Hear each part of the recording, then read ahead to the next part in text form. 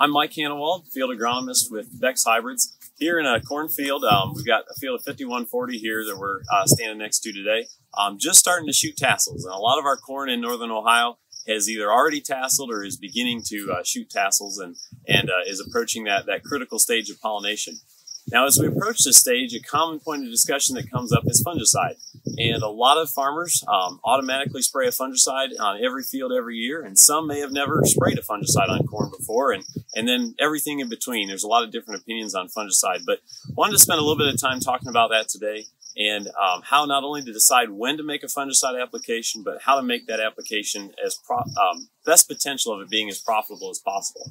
So first thing is just looking at the growth stage that we have of the corn. So I pull the stalk out here. You can see we've got that tassel fully emerged. And when you look at our PFR results, you'll see that VT is the time over multiple years of testing that we found to be most consistent to apply fungicides as opposed to earlier on in the season, mainly because we're at a critical yield producing growth stage here. But it's interesting that we, a few years ago, we did a study in PFR where we looked at multiple growth stages besides just VT. So going clear up to the R3 growth stage. R3 is defined as the milk stage. It's kind of like when that ear looks like a ear of sweet corn, where it's the kernels are milky but haven't begun to dry out yet, and the silks are brown and dried at that point. So that milk stage, R3, or brown silk stage. And what we found in that study was that we saw the same benefit to applying fungicide all the way through all those growth stages as what we did applying just at VT. So it implies that we've got a little bit wider window to work with when it comes to applying a fungicide. And I think that's really important to know for us, especially towards the northern areas of the Corn Belt here in northern Ohio, where diseases tend to move in a little bit later. And so this field here, we have really clean leaves at this point. We're not seeing any disease out here yet. And 5140 has pretty good disease tolerance, and so we would expect that. But even in some more susceptible hybrids that we've looked at, we really haven't seen a whole lot yet, which is a really good sign. But our weather conditions have been very conducive to disease. Just a little bit ago, a rain shower came through here, and there's looks like another one brewing up. We've had a lot of rain and a lot of wetter conditions here across the northern part of the state, and those wetter conditions lead to the development of disease. So it's something we're going to want to keep an eye out for. So my recommendation is start with your most susceptible hybrids. We've got a guide on our website that has the fungicide ratings, or you can talk to your Beck's dealer or seed advisor, and they'd be happy to help you identify which hybrids are most susceptible to disease. Start with those and keep an eye on them. And once those tassels come out, we want to be scouting that field at least once a week and look for that disease. If we see a disease show up, then we want to go ahead and pull the trigger to spray a fungicide. But it's important to think about where the disease is showing up on the plant. So when we're scouting, we typically want to start here at the ear and go 2 leaves below. So 1, 2. So we're going to look at from this point of the plant on up. The lower leaves really don't contribute a whole lot to yield, and so if we get a little bit of gray leaf spot or something else down there, it's not that big of a deal. But we're looking from 2 leaves below the ear and up. The main diseases we're going to be looking for are gray leaf spot, which are small brown lesions that you can see in the picture there on your screen. Northern corn leaf blight has larger, longer gray lesions. And then the other one is tar spot. And tar spot hasn't been a big player in Ohio yet, but it has been a big deal up in Michigan just north of us, and we want to keep an eye out for that one in case it decides to show up.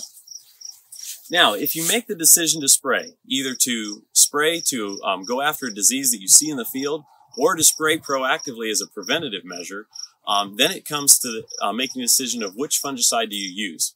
We have several fungicides that are PFR proven. We've tested them at least 3 years, and they've paid for themselves on average over the 3-year period. And they're a great place to start. But you don't have to limit yourself just to this list that you see here on the screen. One important thing to note is on the chart that you're looking at, you'll see that I've outlined the different modes of action that each fungicide provides. And that's kind of the consistent factor in which fungicides make the PFR proven list, is that they contain multiple modes of action. So whichever actual chemical you choose, make sure it contains multiple modes of action. It's going to be most effective at not only controlling disease that's here, but preventing future disease. And it also reduces our chance of developing resistance to that fungicide, just like we might see resistance to weeds with a herbicide. We don't want that to happen to our fungicide technology either. So you selected a fungicide, you've decided to spray. The next thing to think about is how to make that application. And so a couple things we've learned in PFR. So first thing is the time of day that you make the application, or probably more importantly, the temperature and weather conditions. Spraying in the morning when there's a dew has shown a little bit of an advantage that you can see there on your screen on the graph here, where we've seen it's a modest yield gain, but still a yield gain by spraying in the morning when it's cooler. The stomata on the plants are open and more receptive to taking that fungicide in. And then that dew helps to spread that fungicide across the leaf and help to distribute it across the leaf and give us better protection there. So spraying in the morning or in cooler temperatures has been more beneficial. The other thing comes down to carrier rate. Now I know if you're using an airplane or a helicopter, that's going to limit your carrier rate ability there. But if you have a ground rig and you're able to be out spraying, running a little bit higher carrier rate, 15 to 20 gallons, is definitely showing some advantage, again, to get better coverage of that plant and get that fungicide able to control more of the surface area and protect that plant a little bit better.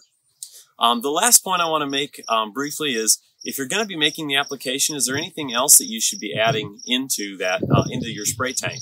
And so there are actually 2 PFR proven products, foliar feed products, that we've tested with a fungicide at VT or later. And there's 2 different products here, but the common theme among both of them is they both contain some boron. And boron is a micronutrient, so we don't need large amounts, but it's usually one of the more common ones that we end up deficient in later in the season. Corn needs quite a bit of boron as it finishes out here in the grain fill stage. And so it's important to provide it, but it also isn't very stable in the soil. It's a lot like nitrogen. It can leach away. It's hard to build up in the soil.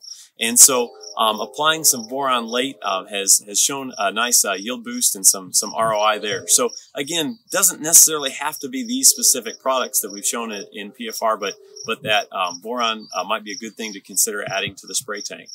So as you make your decision, if you have any questions or would like any additional information, feel free to reach out to your Beck's dealer, seed advisor, or even myself, and we'd be more than happy to help you through your specific situation. Thanks a lot, and best of luck.